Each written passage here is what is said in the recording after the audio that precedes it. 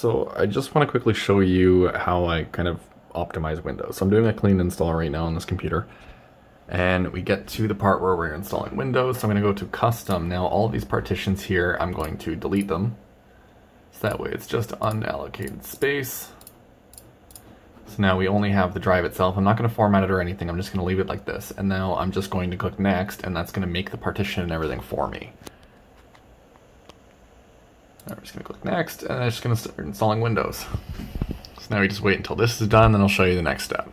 Okay, so it's all good. I'm going to do language, Canada land, keyboard, US, sure, no extra keyboard, awesome.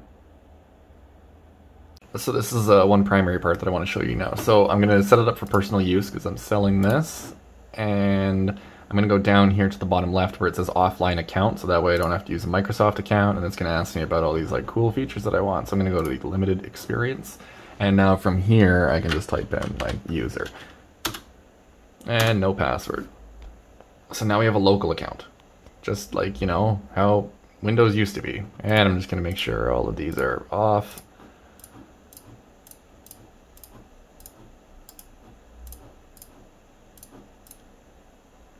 There we go.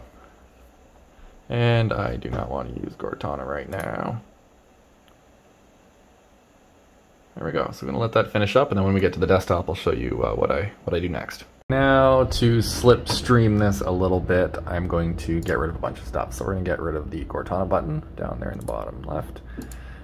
Get rid of the task view button. Get rid of the search. So now those are gone. Okay, get rid of mail. The recycle bin up here, I'm actually just going to drag this down to File Explorer, so that way if you ever just want to like quickly empty the recycle bin, you just right click and then it's right here and you can go to the recycle bin. Get rid of that icon there and do recycle bin, sure. Now, next is the notifications here. I never use these. Clear that. And the keyboard in the bottom corner here. So I never use these notifications. The keyboard in the bottom corner, I'm never going to change that. And then also these things here, we're going to get rid of the Bluetooth one. We're going to open OneDrive Settings. Go over here to start automatically with Windows. We're going to turn that off. And we're going to close OneDrive. So now it doesn't open automatically anymore. Now to get rid of those things down here, we're going to go to Settings. We're going to go to personalization. Now, the first thing that I want to do here is go to colors. Dark, always dark. Lock screen, I'm just going to get rid of all of these things here, just so there's nothing extra that's running. Get that. Theme, desktop icon settings, remove the recycle bins. Now the desktop's all clean, there's nothing on it. We're going to skip font, we're not going to change anything there. We're going to go to the start menu here, and we're going to uncheck everything except the apps, so that way it's not going to recommend anything or just add stuff by itself. And then for the taskbar, we're going to go down. We're going to turn system icons on or off, and we're going to turn off the input indicator, so that's going to get rid of the keyboard down here in the corner. So now that's gone, and we're going to get rid of the notifications action center. So we're going to turn that one off, and now that's gone too. So now it's just the time in the corner, nice and clean. Very minimalist. Now we're going to go back to the main settings, and we're going to go to System. So now that the notifications are off, we're going to go to Notifications, and we're going to disable everything and then turn that off.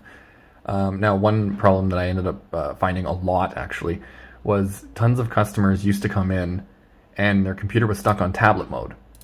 So I just select this to never use tablet mode and don't switch to tablet mode. So that way the shortcut keys that actually switch it to tablet mode are disabled and they're no longer going to work. So you'll never have someone end up with an issue where it ends up getting switched into tablet mode by mistake. So now we're going to search for updates, put that over to the side while it's doing that. I'm going to open this, and we're just going to unpin all of these.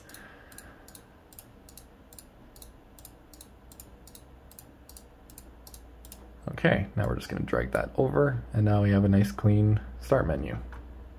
Now, the next thing that I like to do is go to user account control in here. So that little pop-up window that comes up to make you like agree for permissions for everything, and it's super annoying. You can just turn that off just by dragging this all the way down, and when you click OK, it comes up because it wants to know that you want to do that. So this is the screen that I'm talking about. So when you hit yes, it never comes up again.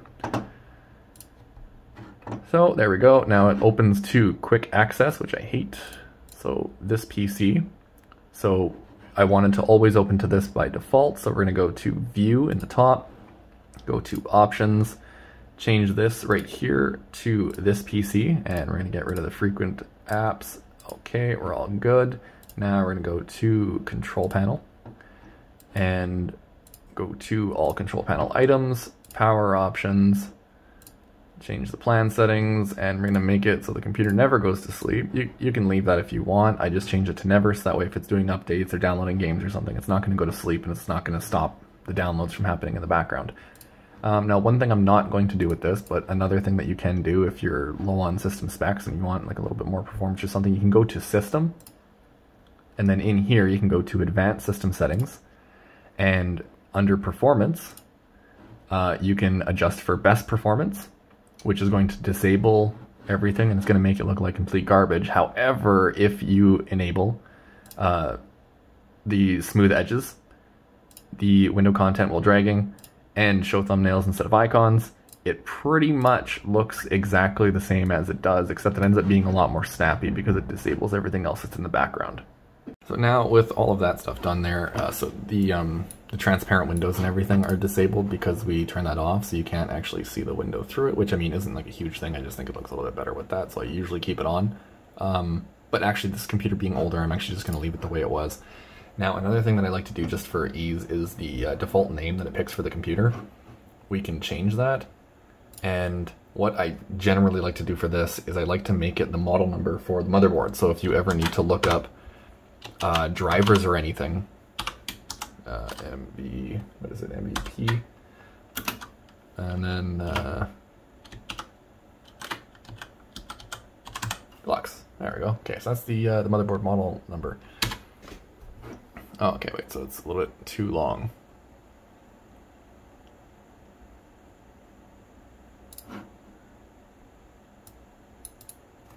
Do another dash there. Okay. So M3A32, M3A32, MVP Deluxe. MVP Deluxe, perfect. Okay. Okay, it's gonna cut off the E at the end, but whatever, it's probably fine.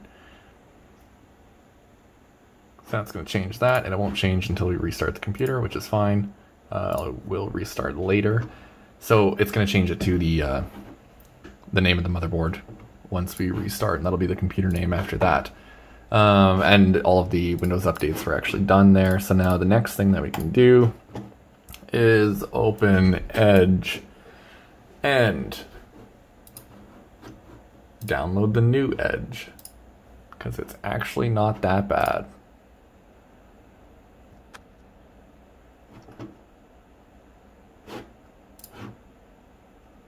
So we'll just let this go.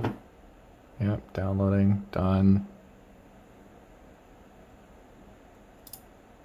So now it's going to close the other one, the original one, and it actually replaces it with the new one, which that's kind of a cool feature because you can download the new Microsoft Edge standalone. Oh my god, what the hell is this focus doing? You can download the new Microsoft Edge as a standalone app, but if you do it like this, then it actually replaces it, and then you don't have another app sitting in the background. So this is actually a really cool feature because it's based off of Chrome, so it's actually a really good browser. It's pretty quick. It's still a RAM hog like Chrome is, but I've actually noticed that it's a lot better than Chrome itself. Like it's comparable to Firefox, not in terms of privacy, but it's definitely for performance in the terms of Firefox. However, Firefox is definitely still a more private browser, same with Brave. So we're going to let this finish, and then we'll do the Amd drivers. Oh, and this thing here, when it brings up, I like to make it very minimalist because it gives you the options, which I love. Great, Microsoft, you did good here. So we can get started. So it's going to switch. So you can do this inspirational thing where it has like the picture in the background, gives you little like shortcuts and everything. Informational, so it'll actually give you a news feed that you can actually customize and everything if you want that. It'll give you like, well, news that you are interested in, or focus, which disables everything, and that's the one that I prefer to pick. I'm going to continue without an account because I'm selling this. Now I'm going to go up here, go all the way down to, where are we here, settings. And then over here, we're going to go to appearance. And we're going to change this to dark. Much better. Okay, so now we can just delete that icon there. I don't know why I closed that. Now we're just going to do, this is an AMD computer, so AMD Drivers. And then AMD has this pretty nifty tool where you don't actually have to look for anything. You just download this, and then it just does its thing, and it finds all the drivers and everything for you. So you don't need to pick your graphics card manually and everything like you do with NVIDIA. So I mean, performance aside, it's definitely a lot easier to deal with AMD. It's a lot more user-friendly. So that's good, that's downloaded, we don't need that anymore. Now this is going to go, this takes a little while, and then it's also going to restart the computer to erase the driver that Microsoft currently installed.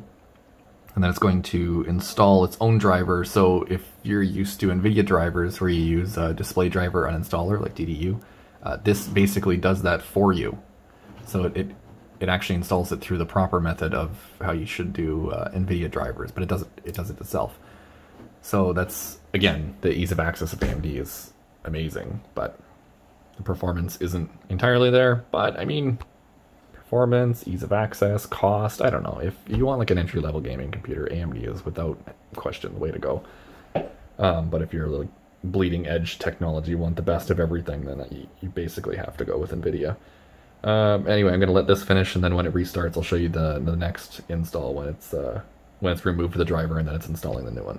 So you can see by the delightful aspect ratio here that it has removed the graphics driver, and now it's actually installing the new one. And then once that's done, we'll be back to normal resolution and everything will be peachy. Now that the resolution is back the way it should be, we can just restart. And the drivers have been updated and all the Windows updates are done. So we only have one more step really, and then this thing's done and ready to go. So this is just specific to this computer, but I also changed the accent color to orange and blue. So that way it matches the orange and blue of this computer.